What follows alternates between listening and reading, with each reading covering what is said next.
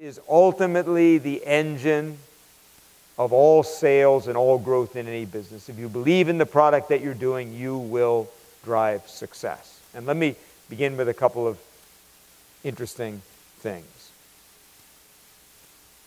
When you ask people, as my friend Jim Kouzes has, asked people all over the world, why do you admire leaders? Why do you follow them? What makes you want to follow a particular leader? He's asked that in 25 countries for almost 30 years now.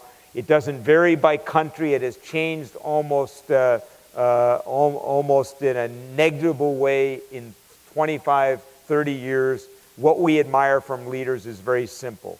Number one thing, all over the world, 90% of people say one of the top reasons I follow a leader is they are honest. I trust them.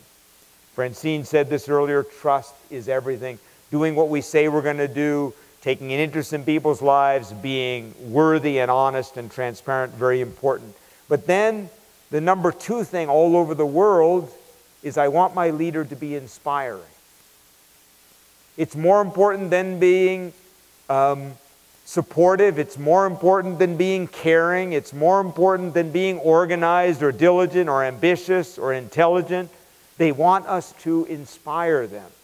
They want us to show them something that they are a part of that is more noble. And I'll tell you some really fascinating research that's been done at Yale University.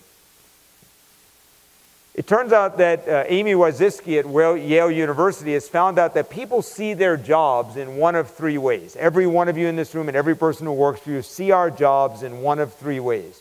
First of all, we see it as a job. And that means it's merely something we have to do to make a living, a set of tasks. It's just a job. You know, it's just basically what I have to do for a living. By the way, in Spanish, the word trabajo comes from which means work, comes from the word torture.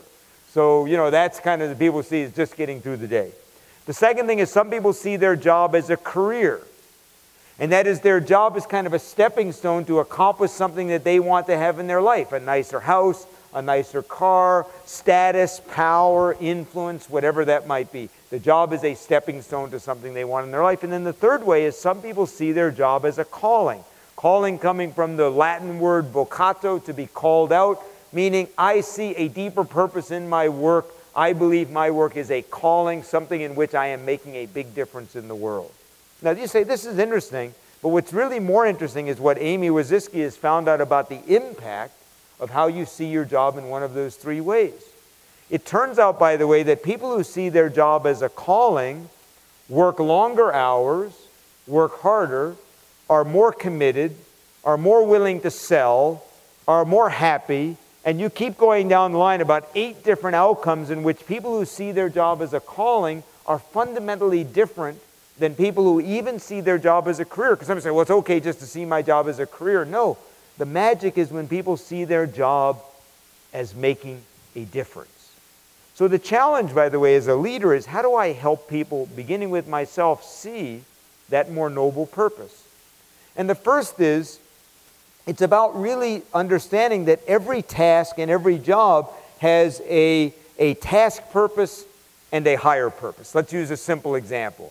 You know, I again am that customer service rep, and you've asked me to get people to have other bank accounts and credit cards and other things that they might upsell, if you will. We don't want to use that word, but let's use it. That's what we're doing. We're upselling. We're trying to get a bigger piece of the wallet and trying to make a difference for clients at the same time.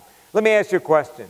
If that person trying to upsell that client sees that task as making more money for RBC versus making a difference in the lives of that client, of that customer, will they be more proud, more willing, and more bold in offering that? What do you think?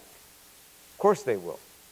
If I see that as I'm making a difference, I'm going to fundamentally see that in a different way. It matters how we see our jobs.